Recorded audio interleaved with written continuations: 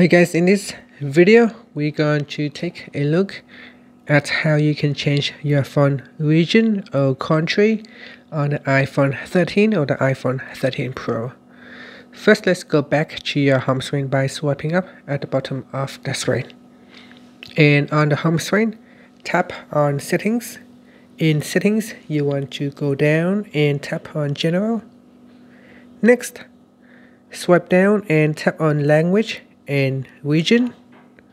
In here, tap on Region and go down the list here and select a different region that you would like to use. So in here, you can see the list is quite long. And let's say I choose this country, Australia, and if I tap on Change to English, Australia, it will now change my phone region.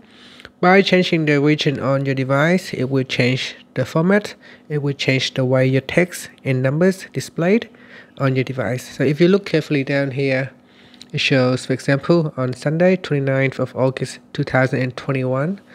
And if I change that to US, so change to US region, and you will now see the number format will be different. It will now say Sunday, August 29th, 2021. So the month go first and the number and the day go after. And so if you change the region, your text format will be displayed differently depending on which region you have chosen. And that's it. Finally, you can swipe up to go back to the home screen. Thank you for watching this video. Please subscribe to my channel for more videos.